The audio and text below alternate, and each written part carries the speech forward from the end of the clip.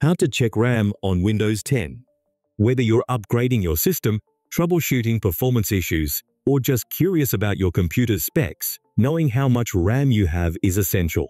In today's video, I'm going to show you how to check the RAM on your Windows 10 PC quickly and easily. Let's dive right in. The first method is using the System Information tool, which gives you detailed information about your RAM and other system specs. To access this tool, click on the Start menu and type System Information. Click on the app that appears in the search results. Once the tool is open, make sure you're on the System Summary page. Here, you'll find detailed information about your system, including the amount of installed RAM under Installed Physical Memory (RAM). This is a great way to get a quick overview of your system's memory and other hardware details. Method 2. Using Task Manager. Another quick way to check your RAM is through the Task Manager, which also shows real-time usage stats. To open Task Manager, right-click on the taskbar and then select Task Manager.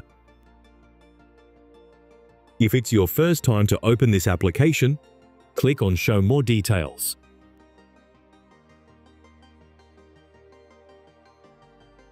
Now click on the Performance tab.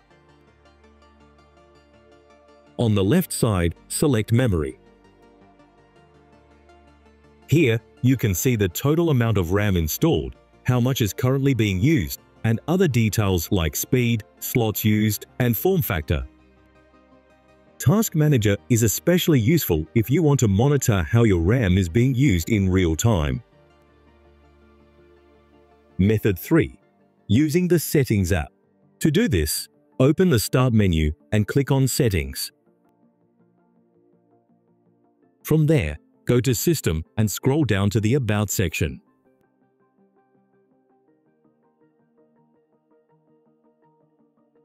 Here, under Device Specifications, you'll find the installed RAM listed. This method is perfect if you just need a quick look at your system's memory without diving into too many details. And that's it. Now you know 3 easy ways to check how much RAM you have on your Windows 10 PC. Whether you use System Information, Task Manager, or the Settings app, you can quickly find out how much memory your system has and how it's being used. If this video helped you out, be sure to give it a thumbs up and don't forget to subscribe for more tech tips and tutorials. Thanks for watching, and I'll see you in the next video.